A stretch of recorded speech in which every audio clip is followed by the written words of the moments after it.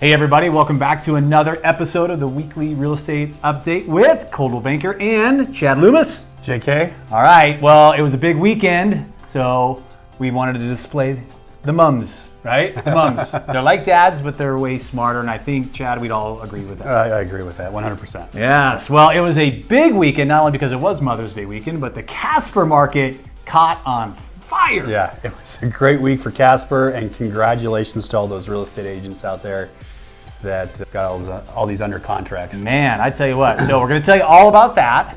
Do you want to know local market or you want to know big market? Let's do local market. Okay, we're going to start off with really good news from the local market on Mother's Day weekend. Yeah, so over the last week, we had an increase of 26 pending sales overall. You got to say it again because it's not 2 to 6, it's 26. literally combined. It is crazy. So that's the biggest week we've had in, I can't remember when. Yeah, so, if ever. Yeah. If ever. I mean, seriously. Yeah. So 181 pending sales overall.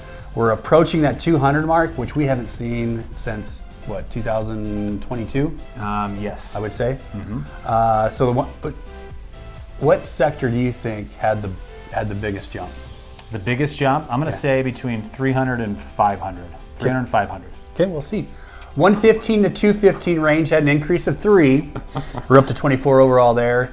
The 215 to 315 range had an increase of 12. Ooh. We're up to 47 overall there. Okay. The 315 to 5 had an increase of 5. We're up to 44 in that sector.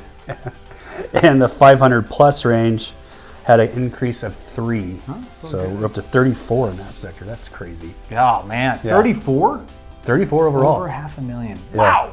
Okay, well, when the median price, I guess, is $400,000, I guess it's not hard to get up to that $500,000. Right, so. yeah. But that's amazing. There's enough of those homes, by the way, in the, what was it, the 200 to 215 sector, or 200 to 315? 250 to 350, yeah. I can't believe there's that many homes on the market that were able to go under contract, because that is a very, I mean, that's a low entry point for us in the Casper area. It is, yeah. So. They're probably all gone now. Yeah, 100%, exactly. All right, well, anything else? That's it on my end. Yeah. Okay, all right, so let's go national market, because I will tell you those statistics are not the same for the national market by any stretch of the imagination.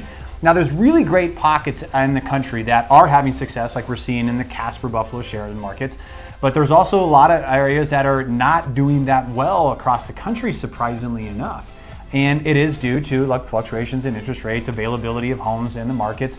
So here's what we got going on right now. And I'm going to share 2 very important statistics here at the end that are going to really kind of dictate a little bit of like what we're anticipating for the rest of the summer going into the fall. First and foremost, we have about 600,000 homes on the market. That's pretty much in comparison to where we've been the last couple weeks. We had about 89,000 new come on the market, and 20,000 of those went under contract immediately. So very similar to some statistics you've heard from us in the past. Now, here's 2 very key things that I want you to be ready of. One is that when they look at where we're at on the medium active price of a property right now, we're at $450,000.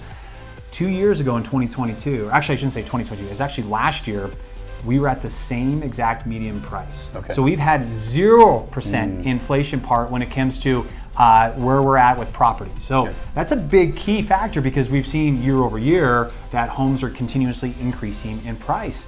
We're at 450 just like we were last year. So I think that's very important. Second thing is that we've had for now about the 4th straight week in a row, we've seen an increase in price adjustments, or if I want to be brutally honest, price cuts.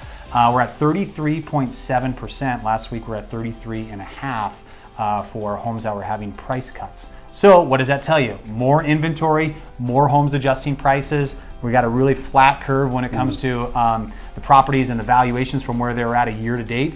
It just means that there's going to be more competition, more opportunities for buyers, and more sales. We see this obviously in the Casper market specifically. And so nationally, we're going to start to see a trend where we're going to actually have more inventory, and buyers are going to have more options, which is what we've been screaming for the past couple of years. Nice. All right, so, cool. You know, so I don't want to say it's good news, I don't want to say it's bad news, but I mean, to be honest with you, it's a healthy market, and it's very encouraging to know that people still have confidence that they need to sell their property, and then they can, and buyers are going to have some options in order to purchase. Well, apparently there's some huge confidence here in the Casper market. So. And we love that. We love to hear that. So, all right, my man, that's all I got for you. Yeah, that's all I have. Hey, guys, we will see you next week. But in the meantime, if you guys have any questions regarding the market, you know who to get a hold of. Or you need to buy or sell, reach out to anybody here at the Coldwell Banker office. Yeah. We will be glad to help you guys out. You got it.